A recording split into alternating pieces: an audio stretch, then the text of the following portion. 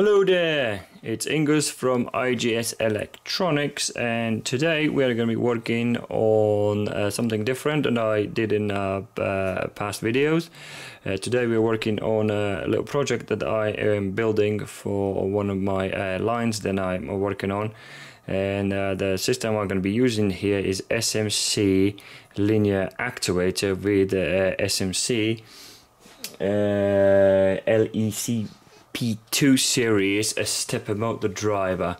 The reason I'm using this system down here because it's pretty cool to what you can do for a relatively small price. And today I'm going to be running through exactly how to wire it up and sort of setting this thing up and as soon as you get it, and show you some of the setups you can do and some pretty cool things you can work with. And but first things first, let's get to wiring, and then I'll show you how the wiring is done. Right from the start you will need three different cables. CN1, which is a power cable. CN2, it's your cable that goes to motor and encoder, and CN3, it's going to be the one that's going to be working the IOs, pretty much inputs and outputs. So this down here, I'll quickly run you now on a power supply how to wire it up, because I know at the beginning it looks a bit confusing. It's got 4 different cables. I'll talk you through that one now, and I will link all the part numbers of all these cables below in description. So if you do want to get into this stuff, then you should be able to do that. But other than that, you can get all these part numbers of original manual, which SMC has made a really nice one, which I'll show in a minute. So I'll quickly show you in a minute how to wire up the power supply and how I did it in my end. So in my system I am using 2 different power supplies, because one of them is driving the controller and the motor, another one is driving the input and output. And the reason I'm doing that, because even so the manual is saying that you should not be using the same power supply that when you use for the inputs and hopefully not for outputs as well. So sort of trying to if you are running some sort of DC motors and things like that with it, try to separate these things away from the controllers, because it's an induction that happens in those motors, and there's all sorts of bad things going on. You don't want that to happen in a sensitive electronics. As you can see down there, this one down here is the cable that comes from the controller. As you can see, it's got 4 different colors. It's got black, white, brown and blue. So quickly run you through what they are. So the blue one is self-explanatory in this system. It will be your a negative part of the power supply that goes back to controller. And then there's a brown and white. As you can see, they are both joined together, because that brown one is for the controller, and the white one will be for the motor that goes into the controller, and controller will process the power in there. And the black one in there, is when it's activated, when 24 signal goes into it, it releases the brake. So basically it releases the brake from the motor. You can wire it in my situation I don't need it, and in other situations you probably would, depending on your application. But that's the wiring of the power supplies, and let's get to have a look in a minute how to get your controller going once you put it get it out of the box. So once it's out of the box and you have done all the wiring, things like that, and power the controller up, the first thing that's going to happen is it will be flashing a red alarm, and a little red alarm light there. Pretty much the reason why it's doing that is it doesn't know, because it's just been started up, and it doesn't know what is it working with, so it wants to learn the stroke. So that's the first thing we're going to do, is teach him the stroke. And to do that, we power up the controller. My controller is already knows what he's doing, so he's not going to be flashing a red alarm. But to sort of demonstrate that anyway, I will show you how it's done. And finding a possible screwdriver to To do that, you flip this sharper switch into a manual mode, and see it's flashing red. So we do, and then we need to turn this dial, which is the position dial, all the way to 15 or position F. Once you're in a F position, just hold the set button for about 3 seconds roughly. And I quickly zoom out so you can see what's going on. So now, as you can see, the drive is learning what is it working with. So it's gonna go with just learn to one end, the motor end, and it will learn the other side as well. So once it's done that, you can see this F stop flashing, and now alarm, by now it should be gone. So that will be the first step to do once you get out of the box. So once you've done that, you're ready to go to start programming the positions. Now the stepper motor knows all the stroke, what he's working with, so he has learned all that. Now it's ready for you to pretty much start to programming the positions. And to start programming positions, it starts from position really 3, because the 0, I don't really know what 0 is, but the position 1, it's dedicated for the, I'll quickly show you. You have to be in the manual mode to do that. So the position, let's just quickly go to the position 2 because we already just clicked that. So once you flip the dial to whatever position, it will show you on the screen which position is it. And then to sort of see where the position is going, once you click the set button, it will go to that position. So this is where I am. So that's where I'm programmed to. Position 1 and position 2 unfortunately can't be changed because those are the strong ends. The ones you can change, it starts from position 3. So let's go back to turn the dial back to number 1 and press set, and it goes back to that position, the first position there. So the teachable position starts from 3. So that's how we turn dial 3. So if you want to know where the position 3 is at the moment, let's just quickly, by the default they're going to be the motor end, but I think I played around with it as well, so we'll see where so this is pretty much where my position 3 is. And if you want to change that, all you need to do is hold the set button, and the number 3 starts flashing. And by using these buttons, up and down, I'll quickly show you how that works, you can now move to the next position and teach that new position. So once you're done, there's another way to do it, which is my preferred way to do it, is I like to kill the power from the stepper motor and do it manually. By doing that, you need to, quickly let me zoom in.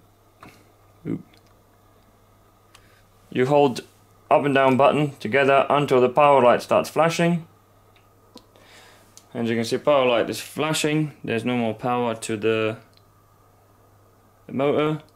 And the brakes release. So now you can move things by hand. Let's say we want this position. So now what you need to do is hold set button until T stops flashing. We've seen that, so you can see the 3 stops flashing, and now the controller has learned that position. So we're going to do the trial run. We're going to put the power back on. Again, you hold the buttons, and power button is going to back on. And if I would click the set button, it will not do anything because it already has learned that position, as you can see. So to demonstrate that the position has changed, let's just send him back to position 2. So we click to position 2, click set, he goes to position 2, and then we go back to position 3, and you'll see that he will stop exactly where I thought it. And you can do that literally in all the positions, and it goes to 4, 5, 6, 7, 8, and then so on, all the way to F. No, it goes to whatever that button, I think it's A, B, C, D, E. So it'll be the E. That'll be the last. Altogether, you can teach. So there's a 14 positions, but 12 of them can be taught. So pretty much that's how you teach the positions. And then let me quickly set things up, and I'll show you how the wiring for input and outputs work. Okay, the inputs and outputs is where it's pretty much the controls where the fun starts. So it's pretty much with those inputs and outputs you can really do some seriously good automations. Before I show you how the wiring is done and how it really works, I will show you the diagram that SMC has made. It's not a diagram; it's like a little table.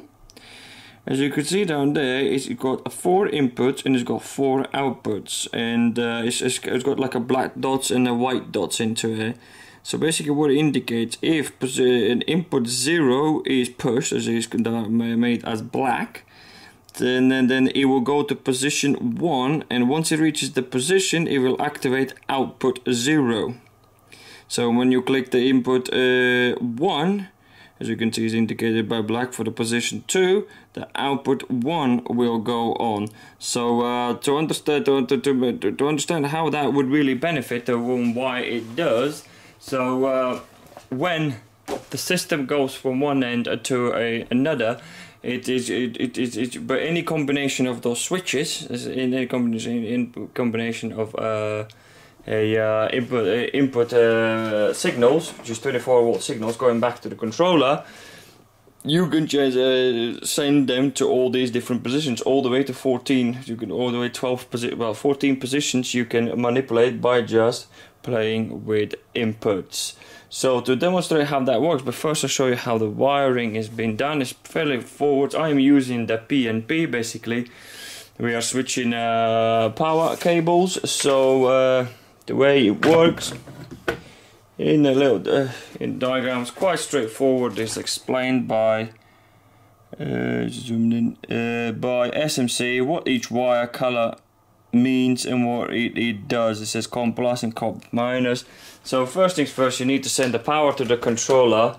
This is where my second power supply from there is coming from. It's sending power goes to. Right now it looks like a right old mess, but you'll understand very quickly once you get there.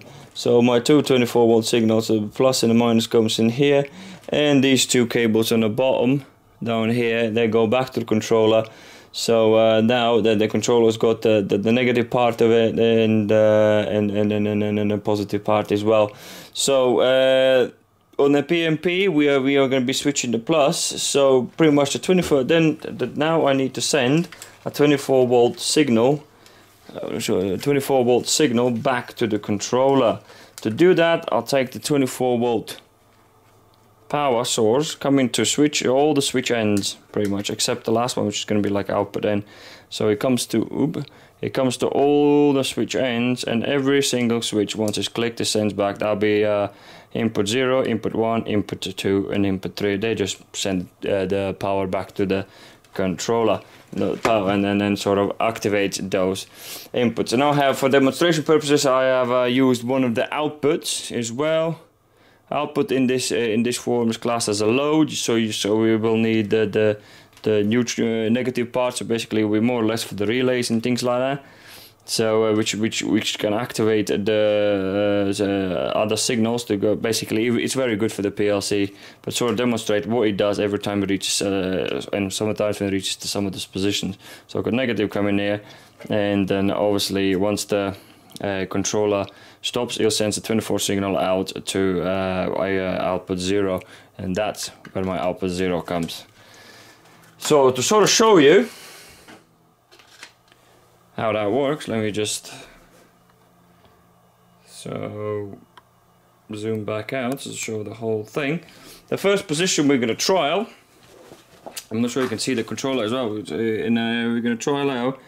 We're going to activate input 0, and you will see where it goes, and it should, output 0 should come on once it reaches the position. So the first one you do is input 1, which is this guy. So by clicking that, you can see it's already another end. So as you can see, output has come on, it has reached that position, and obviously to be able to do that you have to be in automatic mode. You cannot do this in manual mode, so remember that. So the next one we can do on the switch, I'll see if I can play with all of them. You more or less hopefully get the gist in the end. So if you click input 1, it will activate position 2, and that will be the motor side. So let's have a look. So by clicking that, you will see the controller. Now on the controller you can see it shows in here, it shows the position 2 has been activated.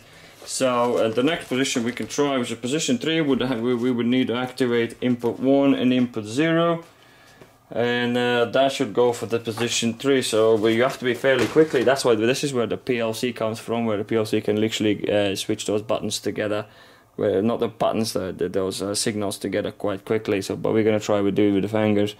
So position 3 is input 1 and input 0 and input 1. There we go. So here we go, it's going to the position 3. So the position 4 will be input 2, probably that one. There we go, that's in the position 4. See if we can get position 5. And I think that's the next to the positions I have not programmed. So it will be input 2 and input 0. No, it didn't.